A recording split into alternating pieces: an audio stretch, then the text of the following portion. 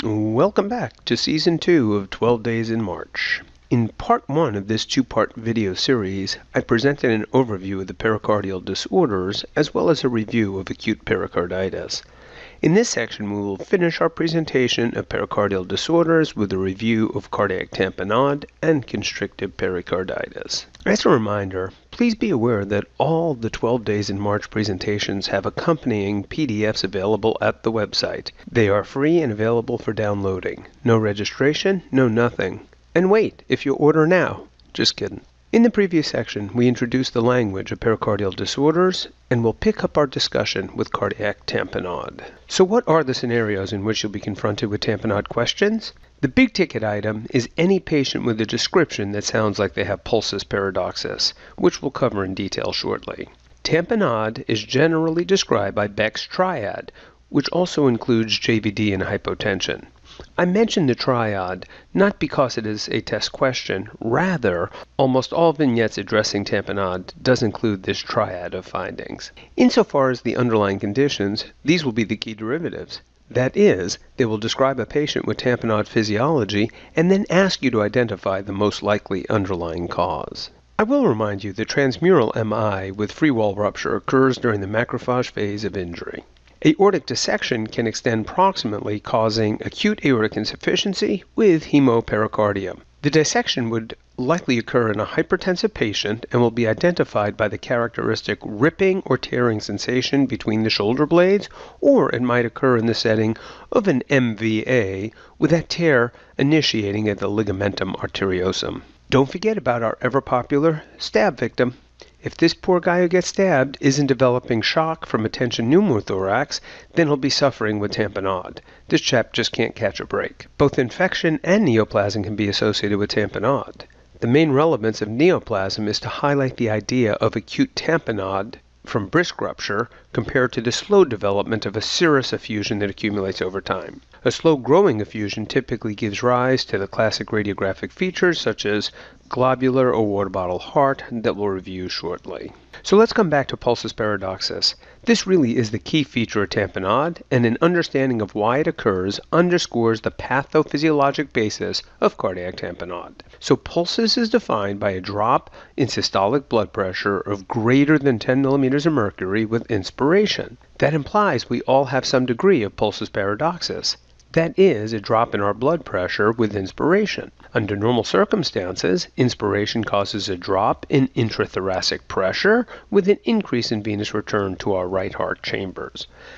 As a result of ventricular interdependence, the increased venous return to the right chambers does result in a decrease in pulmonary venous return to the left chambers. Under normal circumstances, this change in blood pressure is not even detected. So what happens in tamponade? We'll begin this story by describing the normal pressure-volume relationship between the cardiac chambers and the pericardial sac. The sac, composed of fibroelastic tissue, is normally filled with less than 50 milliliters of serous fluid. Elastic implies there is some distensibility. Under normal circumstances, the fluid exerts negligible transmural pressure across the cardiac chambers. In fact, the pressure variation with respiration, noted as +5 to -5, mirrors the normal swing in intrathoracic pressure seen during respiration. Just to be clear, inspiration normally results in a decrease in intrapericardial pressure. We will return to this point during our discussion of the physical exam. So what happens if fluid accumulates in that fibroelastic sac and exceeds the limits of pericardial stretch? You will see on the graphic that the speed of fluid accumulation does impact the clinical presentation. This is purely informational, not forming the basis of any specific question on Step 1, although they could certainly compare and contrast the disorders previously mentioned, with examples being dissection versus neoplasm. The other key point in this slide is the rapid vertical rise in intrapericardial pressure once that limit of stretch is reached. It only takes a small volume of additional fluid to convert an innocent pericardial effusion into a disastrous hemodynamic catastrophe. So here it goes. Pulsus paradoxus can be thought of as a direct result of competition between the right and left sides of the heart for limited space. Cardiac filling becomes a zero-sum gain. For the right heart to fill more, the left heart must fill less. In tamponade, all the cardiac chambers are compressed to some extent. But when the intrapericardial pressures exceed diastolic pressures, tamponade physiology is seen. For the right heart to fill more, during inspiration, the left heart must fill less. Since the free wall of the right ventricle cannot distend into the pericardial space, the interventricular septum must bulge into the left ventricular chamber. The combination of decreased pulmonary venous return to the left chambers and the IV septum bulging into the left chamber result in a decrease in cardiac output. This is clinically recognized by pulsus paradoxus. And this slide demonstrates graphically what we just described. You can see expiration and inspiration labeled at the top of the tracing. During expiration, the aortic pressure is noted around 100/60, and the bottom tracing, you see a relative decrease in the right ventricular pressure. But look what happens during inspiration. The aortic pressure reflecting left heart cardiac output drops below 80/60 while the right ventricular pressure rises. This is an exact representation of what occurs in pulsus paradoxus. Increased right heart filling causes bowing of the IV septum into the left ventricular cavity. The result is an abnormally large drop in systolic blood pressure during inspiration, resulting from a decrease in stroke volume. So that is the pathophysiologic basis for cardiac tamponade. Understanding tamponade is insufficient if you can't understand how the vignettes typically describe pulsus paradoxus. So here is the language. In the first vignette, they describe a blood pressure cuff inflated to 120 millimeters of mercury and then slowly decreased. Just as a point of information, when you are assessing a patient for pulsus paradoxus, you do increase the blood pressure cuff in excess of the systolic pressure. You then slowly deflate the cuff. So they go on to describe, at 100 millimeters of mercury, the first carotid cuff sound is only heard during expiration. The carotid cuff sound is heard throughout the respiratory cycle, i.e. during inspiration, at a pressure of 80 millimeters of mercury, representing a pulsus of 20 millimeters of mercury. Be on the lookout for variants on this theme. A simpler and much more straightforward version is disappearance of pulse during inspiration. In the first vignette, the wording is designed to drive you nuts and consume time. In the second one, it is simply yet elegantly stated, hoping you won't notice. The derivatives then focus either on causes of tamponade or choosing between the common pericardial disorders, and I just listed some examples. So here is a summary of the physical exam findings. We already discussed pulsus and the associated hypotension due to decreased stroke volume. JVD will be present. I emphasize that point so you don't get confused by the absence of Kussmaul's sign. Remember this little flashback from earlier? I mentioned that the intrapericardial pressure mirrors the normal swings in intrathoracic pressures during respiration. So this little gem underscores that the decrease in intrapericardial pressure permits an increase in right-sided chamber filling, thereby explaining the absence of Kussmaul's. That is, there is no paradoxical rise in the jugular venous pressure with inspiration. Quite the contrary, the increased right-sided filling occurs at the expense of the left-sided cavities. I'm beating this point to death because it becomes a key distinction from constrictive pericarditis that we'll cover later in this presentation. And for completeness, the heart sounds may be described as distant or muffled. This is in keeping with the presence of fluid between cavitary sounds and our ability to hear them. Recall that the patient with a pleural effusion is noted with decreased breath sounds, and so it goes with the patient who has fluid in the pericardial sac.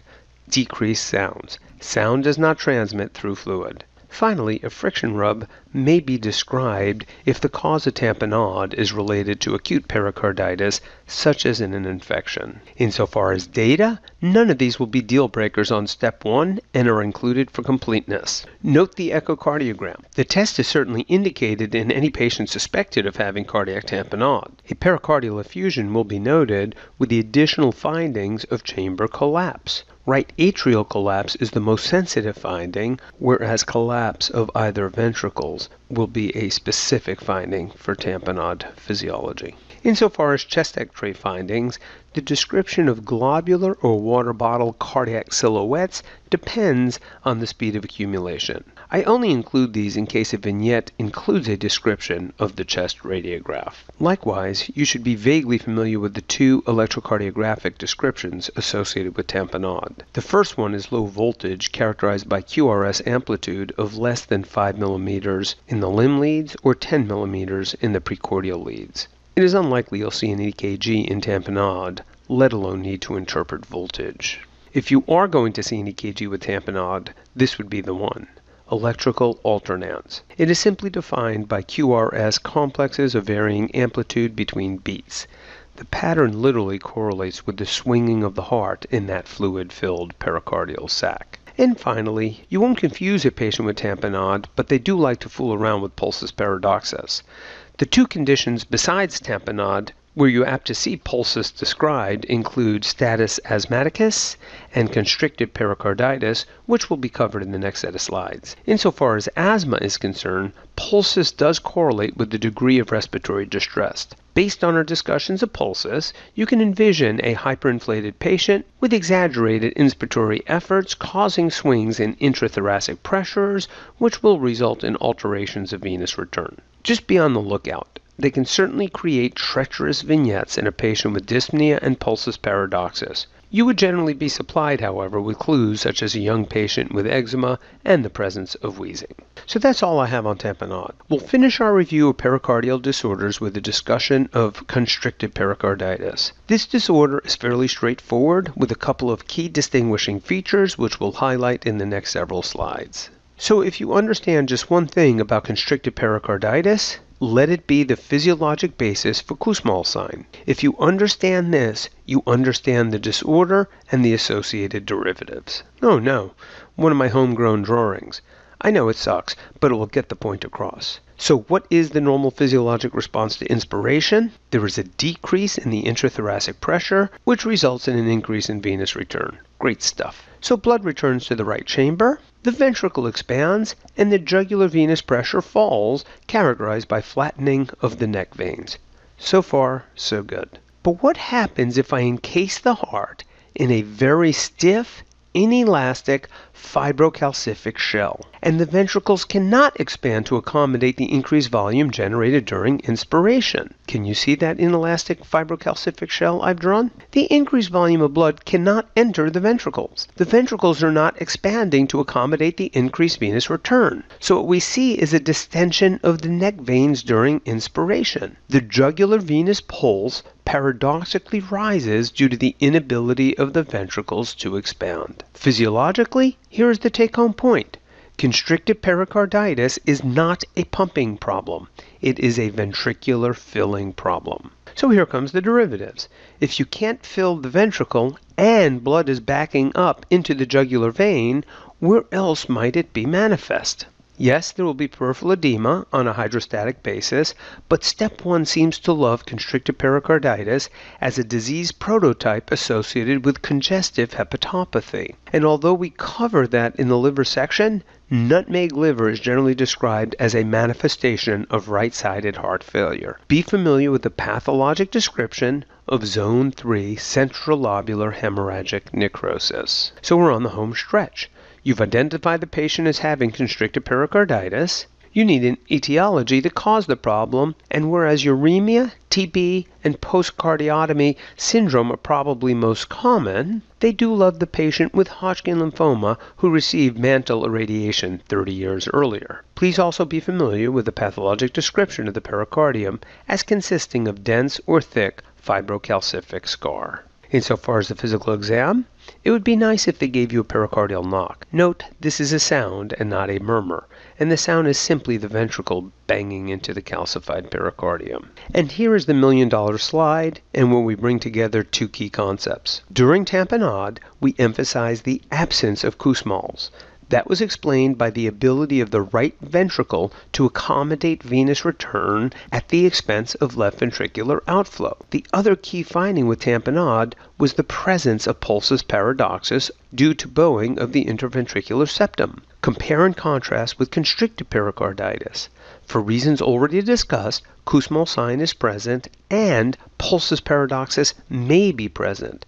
Returning venous blood can generate sufficient pressure to impact the intraventricular septum. Thus, the important and distinguishing feature of Kussmaul's. It is subtle, and clinically the presentations are not too confusing, but on a USMLE vignette, this distinction is nice fodder for a difficult question. And finally, do be aware of the other ventricular filling disorders. Whereas constrictive pericarditis is described as an obstruction to filling, restrictive heart disease is better understood as impaired ventricular relaxation. The prototypic conditions are amyloid and diastolic dysfunction, also referred to as heart failure with preserved ejection fraction. These will be further discussed during our presentation of restrictive cardiomyopathies. And that will conclude our two-part series on pericardial disorders for USMLE Step 1. If you have any questions or concerns, please email me at howard@12DaysinMarch.com.